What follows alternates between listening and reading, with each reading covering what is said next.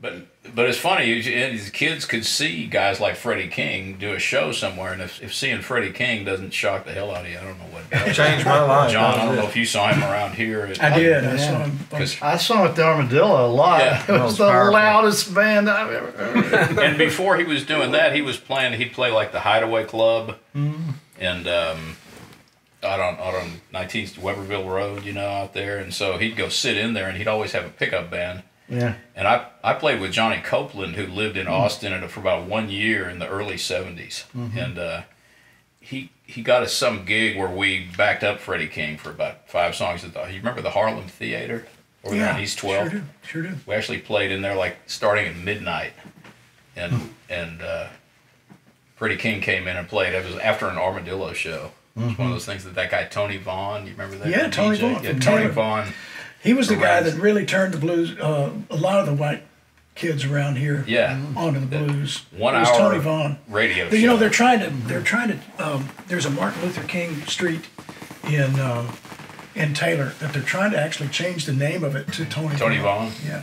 Yeah. And that guy was a really influential guy. I mean, he had was a KTAE or whatever it was, a Taylor radio station. And yes. he was a really courageous dude. He really was. He really went up against it. It was like 1 hour of black music per day or something on the radio. Saturdays. Yeah. Yeah, I mean, it was great. I mean, we would just wait for it and soak it up. And he would play your record, too. I think if you gave him $20 or something, it was really like low scale pay. Yeah. Get his name, Dan. I remember for a cheeseburger today. When I was in high school, I was in Temple.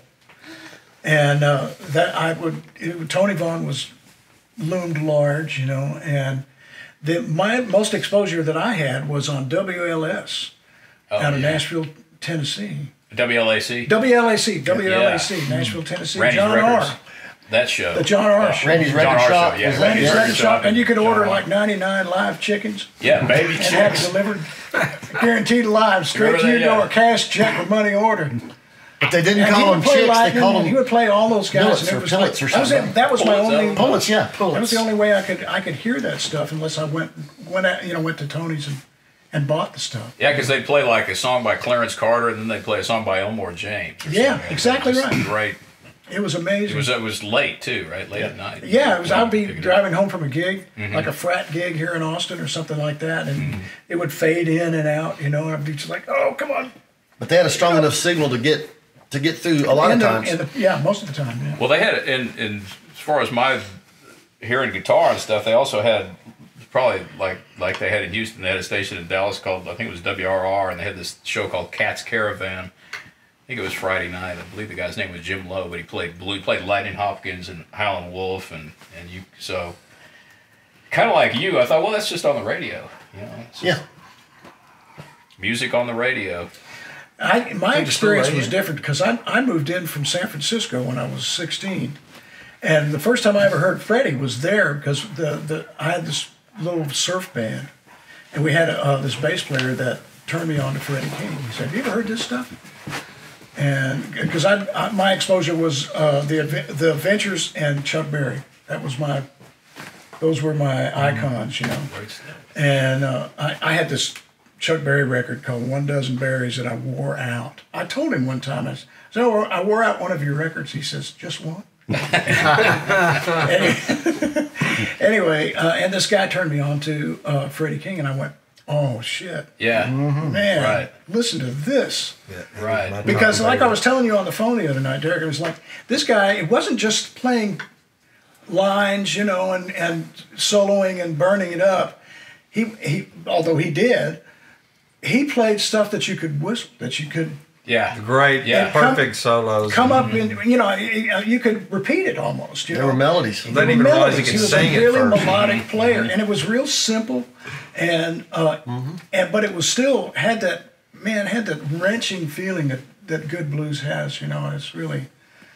I was completely sold at that And they point. make like 2 or 3 instrumental records. If he goes, he sings. Did you know he Yeah, sings? right. Yeah, he Yeah. sings. That was the crazy thing. Yeah, well, Crazy God, you know, he was so good. If he didn't even play guitar, he'd be one of the greatest blues singers in the world. Yeah, exactly And you right. put that together, very few humans can sing and play that good at the same time. That's right. Freddie and BB. Freddie was stunning. I saw the last time Fred, 2 months before he died, I saw BB King, Bobby Bland, and Freddie King. And I bet that was a great advertised on black radio. There was 12,000 people in Houston at the Coliseum, maybe 5 white people. Yeah.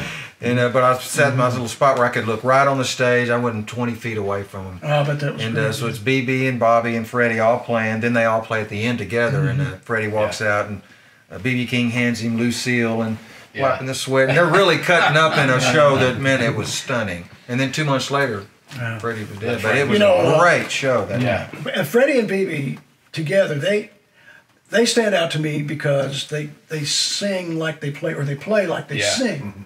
There's not much difference whether they're playing or singing. It's just It's both beautiful melodic melody, just and about it's beyond, as perfect. and it's stuff as you can beyond do. genre. It's beyond. There's no genre. It's just music. At that point in time, it's just music. It doesn't matter if it's blues, what side of the tracks it is. Doesn't matter. It's just music. Freddie really connected with that rock crowd. His timing was perfect, and then the Leon Russell stuff, and then the fact that he liked big bell bottoms with shiny white girls printed on the legs. Purple bell. There's some funny clothes, but The platform. man, and he was already 6'4", you know. Freddie King, pretty stunning though. That was a guy that did kind of rule my listening for so long. There was just nothing he did that I didn't worship and like. I don't think he's got any bad records. No, Well, you could Everything's- figure that everything stuff sounds out like as a it kid. was- You could figure out what he was doing. Yeah, it's accessible and real soulful and in the pocket. And it's so perfect. It sounds like he figured that out beforehand, except he just played it. No, that's just the way he but thought. it's just so Because that's the way he thought. That's so what he thought right, that you way. know.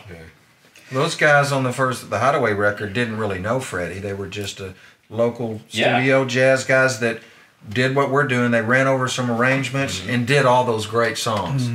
Including Bill Willis on bass. Yeah, Bill right? Willis, that's right.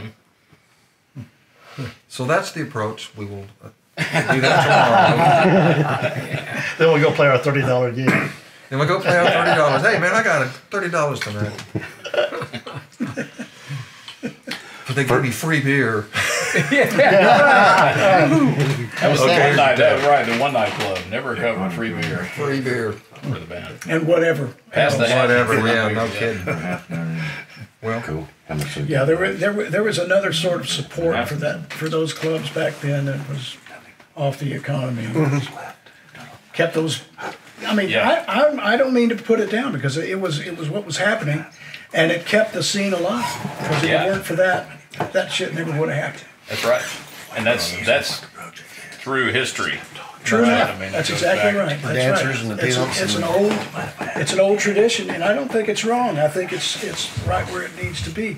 It depends on how you handle it.